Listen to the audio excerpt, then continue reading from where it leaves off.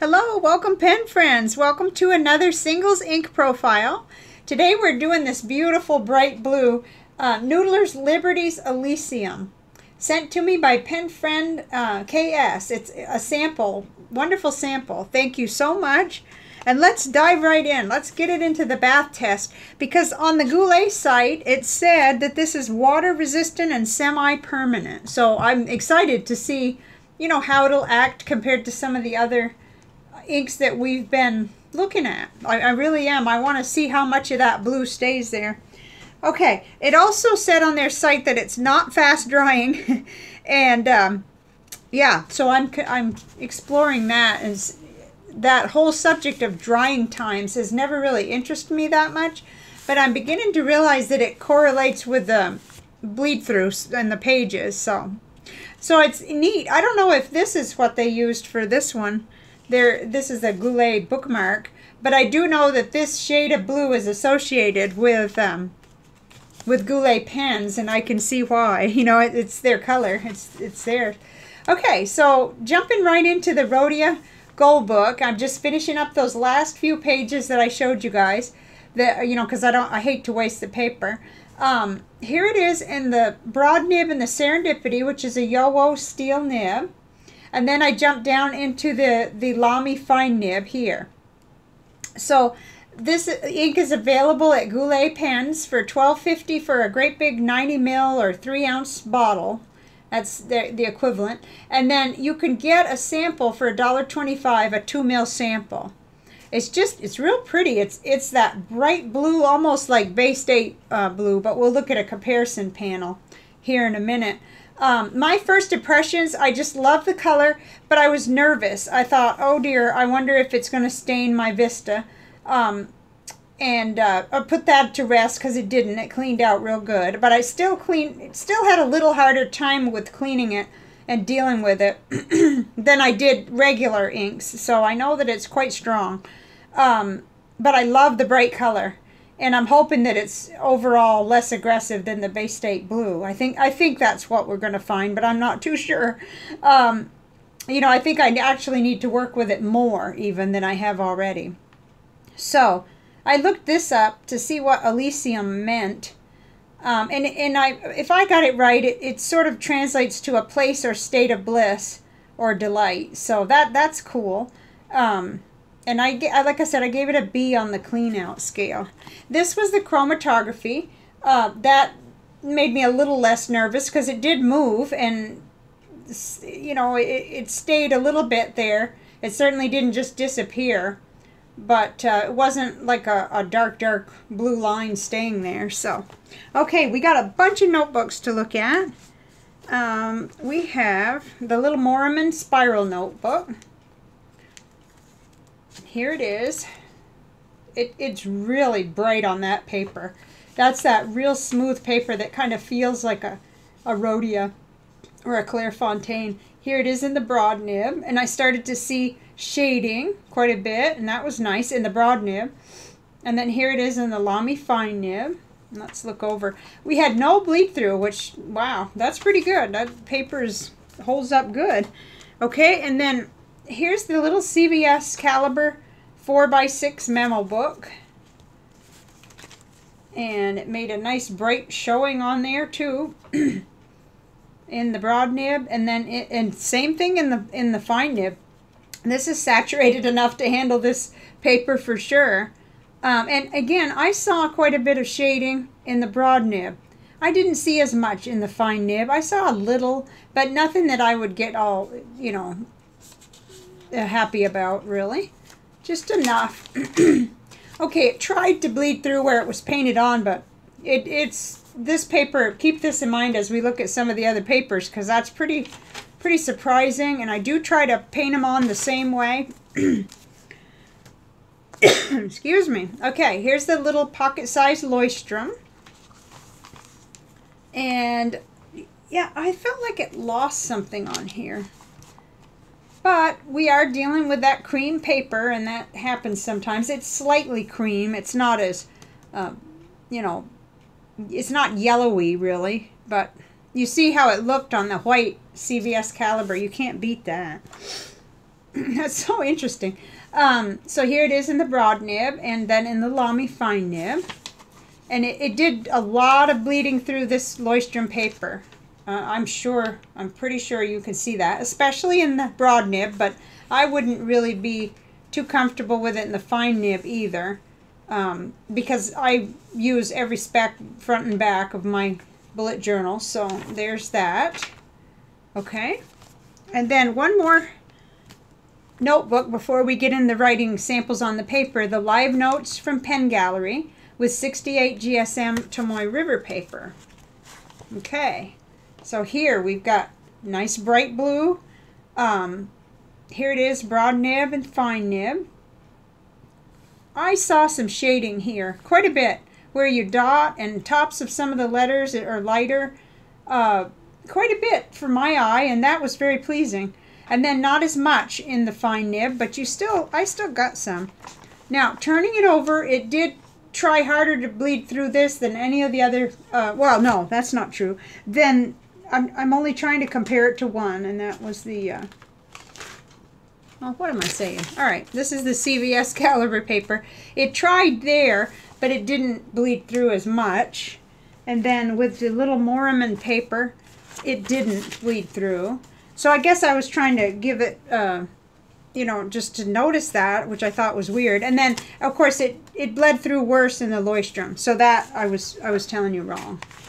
Okay, let's get back to this. We're going to compare this one also to the 52 GSM Tomoe River paper. So we'll keep it right here. And here we are. Okay, the Tomoe River 52 gram white paper, that's this one. And it's nice and bright on there. Just phew, it looks almost like Bay State blue to my eye. The camera may be brightening things just a little. Yeah, it is. I can tell that it is. So that's where you need a sample, folks. You really do, if at all possible. Because then you can see it on your notebooks and in your lighting and camera and whatever. Okay, so it did go through where it was painted on, but it didn't go through with the writing. So let's see how that compared. Okay, the two Tomoe Rivers. Off to the left there is the 68 GSM, and then on the right is the white. Of course, that white just sort of to our eye brightens it up. And then how much bleed through? Let's compare the bleed throughs. It bled through more of the 52 GSM, and I can understand why. That's thinner, and it just did. But I still was okay with the writing part. It shadowed quite a bit. There's heavy shadowing, but that never bothers me as long as I don't get bleed through. And no bleed through on the letters of the 68 GSM either, so that's good. Okay, then on our wonderful Clairefontaine 90 gram French ruled paper, here it is. Made a lot of nice shading on that. There was a big difference between the other papers, I felt like, and I liked how it looked. And then the shading was more subtle in the fine nib. And it even went through that. So, yeah, let's check on this. Yeah, we're seeing quite a bit of that blue stay behind. Certainly, that lives up to what they said. Water resistant and semi-permanent. Yeah, that makes sense then. Okay. All right, so now let's do Rhodia 80 gram dot pad paper. And it looks really nice. The shading becomes just a little more subtle on this than it was on Clairefontaine, but it's close. Here's the broad nib and the fine nib. And same thing, it's, you know, it's a tough ink. It's strong. It went through the Rhodia, which does not always happen. Okay. And then last paper sample. Here's Georgia Pacific 20-pound copy paper. Real cheap, typical office paper. Maybe even cheaper than what most offices have. This kind of astounded me. It did quite a bit of shading on there. I don't know if you can see it or not. I can with my eye, where it just, the ink pooled certain places, and it was very interesting. And then much more subtle in the fine nib. And,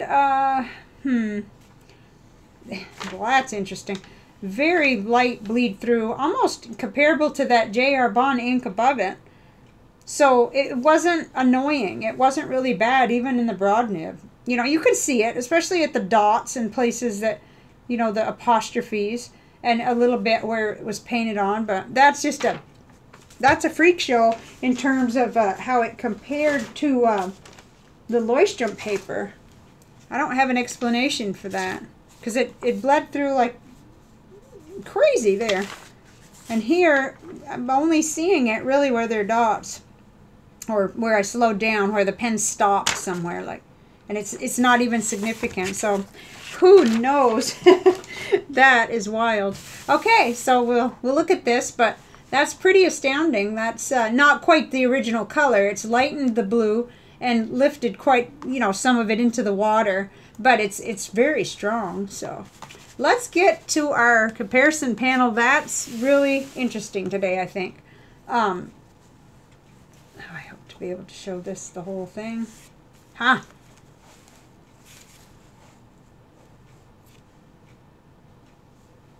There, that's what happens when I mess with the tripod at all for other videos. Okay, right in the middle is our Noodler'sLiberty'sElysium. And it's got some good company here. Some really bright blues. Right beside it, I put Noodler's Bay State Blue, which is, it's so bright, and it's more permanent. You can see that. You can see that when the water was applied to the watercolor paper, it barely lifted any ink in that case. And then over here, it lifted more of it. But still didn't, you know, compared to all the rest on this panel, these are the two that show those qualities of water resistance and semi-permanence or permanence. I think, you know, that's pretty close to permanent there. In fact, I'm sure it is bulletproof and permanent. At least it is in my mind. I'm very leery of that ink. I'm scared of it because I use a lot of demonstrator pens, and I don't care to have them stained, and I'm just, you know, I just get nervous. I'd rather use it in a pen that I didn't mind having it stain the section or whatever. So, okay, but let me focus if I can. So Monteverde Horizon Blue I thought was a really cool comparison ink. And if I remember right, that one cleaned up real well, but I'll have to link you to my full profile on that because so many inks that I'm looking at I don't recall. And then down here, the brighter, in the right-hand corner, Monteverde Capri Blue, that's brighter and lighter, but not by a whole lot, so that's interesting. And then bottom left and center, we have Diamine Blue Velvet, which has a lot of red sheening. And it's dark. It even looks a little darker on the surface than Noodler'sLiberty'sElysium. And then Colorverse Supernova kind of veers off into a different shade of blue a little bit. And it's also got the red sheen, so it's hard to compare the two. And then up here, okay, I really felt like also Noodler's American Eel, which shows that it isn't quite as semi-permanent. That's a pretty shade of blue too. It's tiny bit different. It's not that quite that same brightness, but it might make a person very happy that was trying to come close to this without having to worry about their pens, you know. And again, though, I need to test that more to see if that's, you know, the case, but it just gives us sort of an idea that that might be the truth. And then Monteverde 2018 DC Super Show Blue. And that's a beautiful ink, and I have a terrible, tragic story that I'm going to have to tell because it's a cautionary tale, and I feel so bad about it. But I pulled this one out at the last minute. I always have my ink of the day in this little thing here, and that keeps it like, this is the one I'm currently reviewing, currently using, and it keeps it separated from everything else. But I think somehow it stayed out of that little container. And so did my Monteverde 2018 DC Super Show Blue sample. And I wound up accidentally putting what was left in my Lamy into this vial. Oh, I just can't believe it. I don't think I've never done that before. So I'm not going to throw it away, but now I can't even review this ink because it's mixed with a little bit of Noodler's Elysium. And I'm very bummed that I could have done that. But I can understand when you look at the tops of these, you know, and I thought I only had the Noodler's Elysium out, but then I remembered, I picked it up from the sink area and I said, what? I just put the wrong ink in there. But it was because I wanted this on the panel. It comes so close to the Noodler's ink. But anyway, at least it wasn't a whole bottle. See, that's one of the reasons I use the samples to fill from. And I had quite a bit left, and I wanted to be able to give you guys a clean out ratio on this ink, which it did get a B.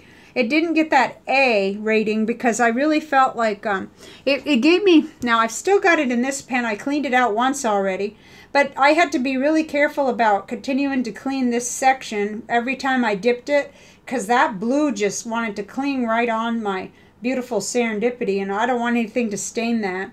And then, of course, I'll take it to the sink after this, and I'm sure that ink will come off. But I wrote with it again for something. I had to go re-dip it again. Anyway, but the Lamy cleaned out just fine, and there wasn't any blue stains in it. So, anyway, that's my tragic story, and it's just a cautionary tale. Okay, so there were a couple others that I'm just going to mention, or just lay them here at least. This is Pilot Iroshizuku Konpeki. It's quite a bit lighter and quite a bit brighter. That's just for you that may have this and know exactly what this one looks like. That'll help you to see where it falls. Yeah, I could probably just sit it there for now. I mean, it's hard to take them in and out. And then Monteverde Confidence Blue, that's quite a bit different too, but it still made me think of it a little bit. We'll put that here. Whoops.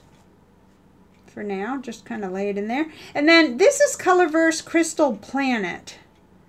And it's a ways, it's lighter, it's brighter, and it certainly isn't bulletproof. You could use that without worrying. We'll put that on top of a Noodler's eel. So anyway, there you have it. It's a little crooked because I hate to pull them out and try to put them in. I'll knock over my tripod most likely. But I like how this is working out though.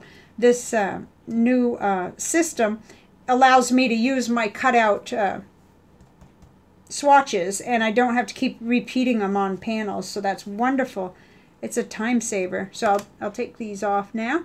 Okay, and then we'll look at the visual journal real quick. Okay. Here it is. Okay, let me hold that up a little because I want you to see. This worked really well. It's just that if the paper started to dry a little too much, whatever I wrote just didn't react with the water. And it happened quite quickly that I lost control over having it move around a little more. So, and it's quite permanent, so it just sort of sat there. But that's just a very first exploration and learning about how it behaved, and I actually thought it was very pretty, going from a really light blue to the darkest that it'll do. And over here, it reacted really strong. When I just put the paintbrush tip down, it just reacted really quickly, and it kind of claimed its space. It was very interesting. You have to try it, and it'll interest you a lot to see what happens on that. So that is that, and I got a bunch of stuff in today, so we'll be doing the I'll be showing you the new ink samples. I got just a few ink samples in, 2 inks in particular that I wanted to try, but I'll catch that on the next video. For this one, I'd like to wrap it and just ask you, what do you think of this Noodler's Liberty's Elysium? I had only read one, like a blog post about it, so I was just a little bit wondering if it would stain my pens, but it wasn't a negative blog post or anything. I just it made me alert and wondering whether it would be rough to deal with, and I would just give it a B. I just think you have to be a little more vigilant and make sure, and I don't think I'd stick it in a demonstrator pen that I didn't want to have stained, because that's not the kind of experiment I want to do. Although I would put it in a 992, a Genhao 992. I might even dedicate one to that, and then we could learn quite a bit about that. If I do that, I'll let you know what happens. So my Lamy Vista, poor Lamy Vista, just gets whatever comes across the desk, because that has standardized the way I look at the inks. But oh dear, this is getting long now, so I need to wrap it up, and I'll see you on the next video. Please let me know what you think of this bright blue. Bye for now.